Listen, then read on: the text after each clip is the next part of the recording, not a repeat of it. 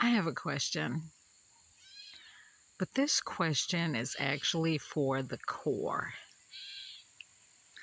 The core of all life as we know it from the beginning of time.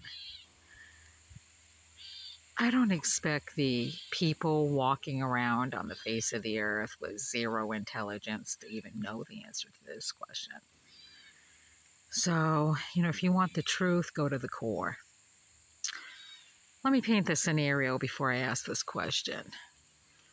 So, two individuals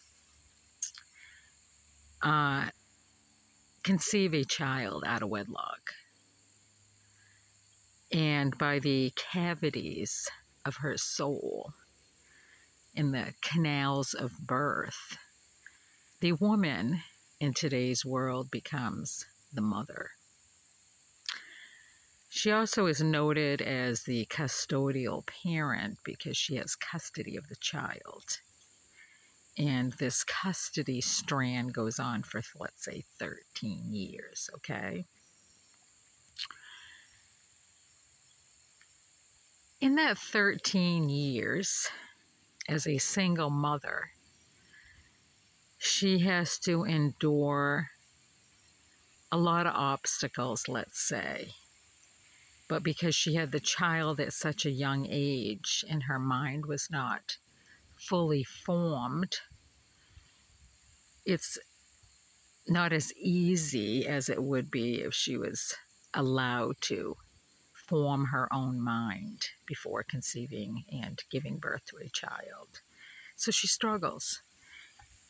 And because she doesn't have a true support system, it's an added struggle on her, okay? So she turns to the local Department of Social Services for assistance. And unfortunately, she has this thing called evil come knocking at her door. And once he's inside, she realizes evil is within her home and she tries to get rid of him. And so she turns to local law enforcement because, after all, he's beating her, beating on her children. And you know what they tell her? Well, you let him in. Now you're going to have to serve him an eviction notice to get him out. So then, he finds ways to control her, like locking her in the bathroom and, piping her up with fucking drugs. And she eventually gets evicted from her home. And to safeguard her children, she takes one of her children and sends them off with her father. And the other one, she tries to hold on to until she can find a new residence for all three of them. And then that child that she's holding on to gets rerouted to another state. So now she has no rights over the two children. Okay? She has no rights.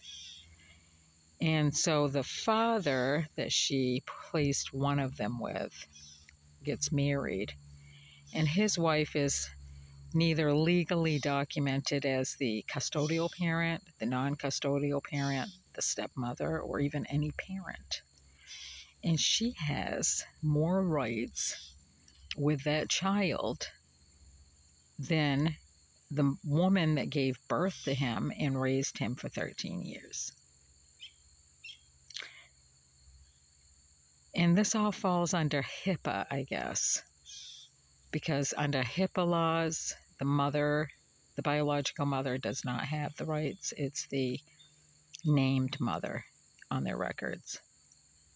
So yeah, that's the scenario, and the question for the core is, under these laws that they now have called HIPAA, where they're supposed to protect the individual's not only identity, but their health and their medical records.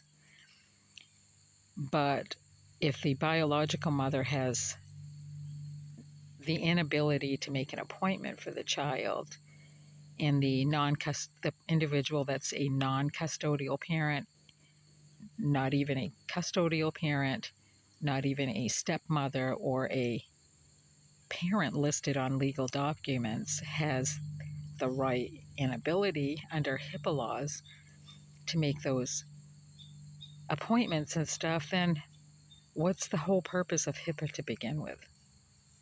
And at what point does blood even matter? Because if blood doesn't matter and ancestry lines don't matter under local laws, under any of these laws, then why are we here? So, CORE, I do not expect the Nimwits walking around on this planet. How the fuck it's another topic of conversation. How did the CORE allow life to get to this point? What happened to the core of existence? Are you out there? Are you still there somewhere? I already know the answer to these questions, but I need verification. So I know this will reach the core, and when it does, let's have an impact with some sound associated with it.